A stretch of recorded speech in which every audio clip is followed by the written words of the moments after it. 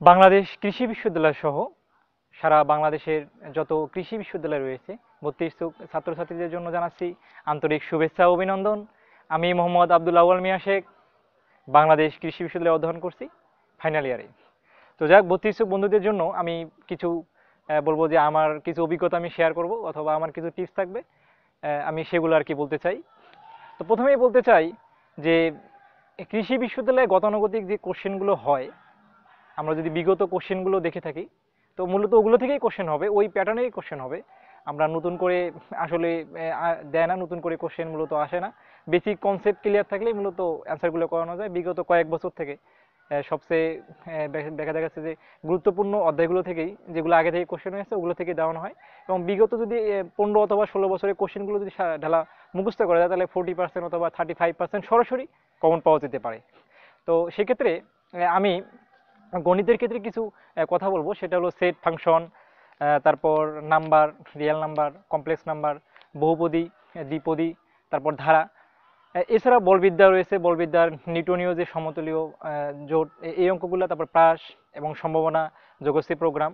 তো জ্যামিতির ক্ষেত্রে সেক্ষেত্রে অপশন টেস্ট করলেও হয়ে যাবে, তবে সর্বপ্রথম গণিতে করার ক্ষেত্রে সূত্রগুলো মুখস্থ থাকা খুবই বেশি জরুরি। আমরা যদি সমাকলন দেখে থাকি, সমাকলন এবং ব্যবকলন যে সূত্রগুলো রয়েছে ওই সূত্রগুলো যদি সরাসরি মুখস্থ থাকে তাহলে অঙ্ক করার করার ক্ষেত্রে অনেকটা ইজি হবে আর কি। তো আমি অঙ্ক করার ক্ষেত্রে একটা বলতে চাই যে অঙ্কটা সবার শেষে রাখা দরকার, কারণ অঙ্ক করার জন্য আমাদের প্রয়োজন সময় দরকার। তো দেখা যাচ্ছে ভুল দেখানো যাবে না, কারণ ভুল দেখালে তো নেগেটিভ মার্ক আছে, কারণ একটা পয়েন্টের অনেক দাম আছে, কারণ একটা পয়েন্টের জন্য হয়তো তোমার সিরিয়াল 1000 বা 2000 পেছনে যেতে পারে। সেক্ষেত্রে নেগেটিভ না দেখানোই ভালো, একবারে কনফার্ম হয়ে দেখানোটা বেটার।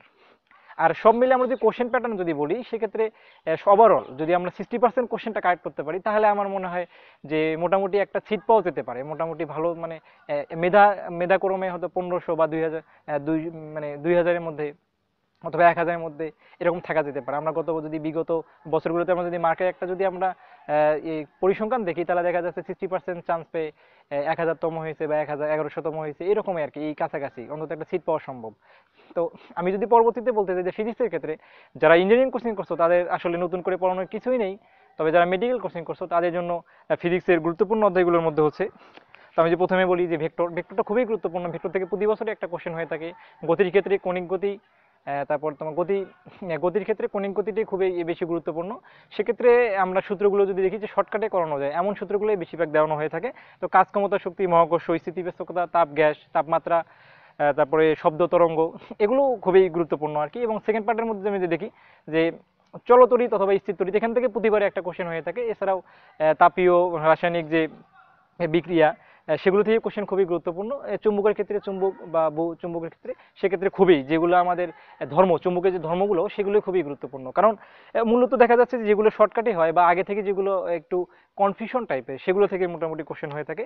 আমরা যে আলোর ক্ষেত্রে বলি, আলোর অধ্যায়টি অন্তত খুবই গুরুত্বপূর্ণ, এটা থেকে প্রতিবারই 2 থেকে 3টা কোশ্চেন হয়ে থাকে। আমরা যে লেন্সের কথা বলি, তো লেন্সে ওই সেম অবস্থা, এবং শর্টকাটে করানো যায় এমন টেকনিক থেকে বেশি আসে, যেগুলো পয়েন্ট একটু বানিয়ে দেওয়া যায়। আমার মনে হয় অঙ্ক এবং ফিজিক্সের ক্ষেত্রে সবচেয়ে গুরুত্বপূর্ণটা লজিক বোঝা, কারণ লজিকটা বুঝতে হলে অন্তত সূত্রটা মুখস্থ থাকলে লজিকটা অঙ্কের ধরা যাবে, আর লজিক ধরা গেলেই আমার মনে হয় অঙ্কটা ইজিলি করা যাবে আর কি। তো এই ছিল ফিজিক্সের, সরি আরও কিছু অধ্যায় বাদ গেছে, সেটা হলো আলোক এবং আলোকযন্ত্র, পরমাণু, ইলেকট্রনিক্স, ফোটন এবং জ্যোতির্বিদ্যা, এগুলো থেকে মোটামুটি কোশ্চেন হয়ে থাকে প্রতিবারই। তো আমার মনে হয় কোনো অধ্যায় বাদ যায় না, প্রতিবারই কোনো না কোনো অধ্যায় থেকে, মানে মোটামুটি সবগুলো অধ্যায়ই কমপ্লিট করে একটা দুটো কোশ্চেন থাকে আর কি, যেগুলো বেসিক অধ্যায় আর কি, বেসিক থেকে কোশ্চেন করানো যায় এগুলাই। সর্বপ্রথম বেসিকটা, কনসেপ্টটা ক্লিয়ার থাকতে হবে আর কি। যে আমি যদি রসায়নের ক্ষেত্রে বলি, রসায়নের ক্ষেত্রে আমি যদি প্রথমে সেকেন্ড পার্টের কথা আসি, যৌগ যৌগটা খুবই বেশি গুরুত্বপূর্ণ, কারণ কার্বোহাইড্রেট, অ্যালিফেটিক যৌগ, ইথার যৌগ, বিভিন্ন বিকারক বিক্রিয়া, এগুলোই মূলত খুব বেশি ইম্পর্টেন্ট। কোনটা কত তাপমাত্রায় হয়, পর্যাবৃত্ত ধর্ম, পর্যায় সারণী, তারপর অম্লক্ষারক সাম্য অবস্থা, রাসায়নিক বিক্রিয়া, জারণ বিজারণ বিক্রিয়া, তো এগুলো থেকেই মূলত হয়ে থাকে। তো এর মাধ্যমে দেখা যাচ্ছে যে রসায়নের ক্ষেত্রে আমার মনে হয় যে মুখস্থ টাইপের যেগুলো, মানে তাত্ত্বিক যে বিষয়গুলোর থেকে ম্যাথমেটিক্যালি করা যায়, পয়েন্ট বানানো, মানে মানে পয়েন্ট বানিয়ে যেগুলো বা নাম্বার বানিয়ে দেওয়া যায়, সেগুলোও খুবই বেশি গুরুত্বপূর্ণ, সেগুলো আমার মনে হয় পড়ে আসা বেটার। তবে বায়োলজির ক্ষেত্রে মেডিকেলে যারা কোচিং করো তাদের নতুন করে পড়ার আর আপাতত কিছু নেই, তবে যারা ইঞ্জিনিয়ারিং কোচিং করছো তাদের জন্য আর কি আমার পরামর্শ থাকবে। সেক্ষেত্রে উদ্ভিদের ক্ষেত্রে যেগুলো আসলে বৈজ্ঞানিক নাম, অথবা কোনটা কোন কত মানে কোন ছোট দিনের বা বড় দিনের উদ্ভিদ এই টাইপের, অথবা টিস্যু, প্রজনন, বাস্তুতন্ত্র, বায়োটেকনোলজি, সর্বপ্রতি ব্যাকটেরিয়া, ভাইরাস, এগুলো খুবই গুরুত্বপূর্ণ। প্রাণী দিকের ক্ষেত্রে মানব দেহটা অধ্যায়টা খুবই গুরুত্বপূর্ণ। এখান থেকে 2-3টা কোশ্চেন প্রতিবারই হয়ে থাকে। বংশগতিটাও খুবই গুরুত্বপূর্ণ। মানব দেহের আরও বিভিন্ন অধ্যায় আছে যেগুলো রেচনতন্ত্র, তারপর পুষ্টিকতন্ত্র, সংবেদী অঙ্গ, স্নায়ুতন্ত্র, এগুলো থেকে মোটামুটি কোশ্চেন হয়ে থাকে। তারপরে বায়োটেকনোলজি সম্পর্কে প্রতিবারই একটা কোশ্চেন হয়ে থাকে, এটাও খুবই বেশি গুরুত্বপূর্ণ। বায়োটেকনোলজি বা পরিবেশ, ইনভায়রনমেন্ট, এগুলো থেকেই মোটামুটি কোশ্চেন হয়ে থাকে। তো সবাইকে ধন্যবাদ। আমার এই ভিডিওটি দেখে যদি কোনো ভালো লেগে থাকে তাহলে লাইক, কমেন্ট অথবা শেয়ার করে সবাইকে জানিয়ে দেন। আর সকলকে ধন্যবাদ। আশা করছি সবারই চান্স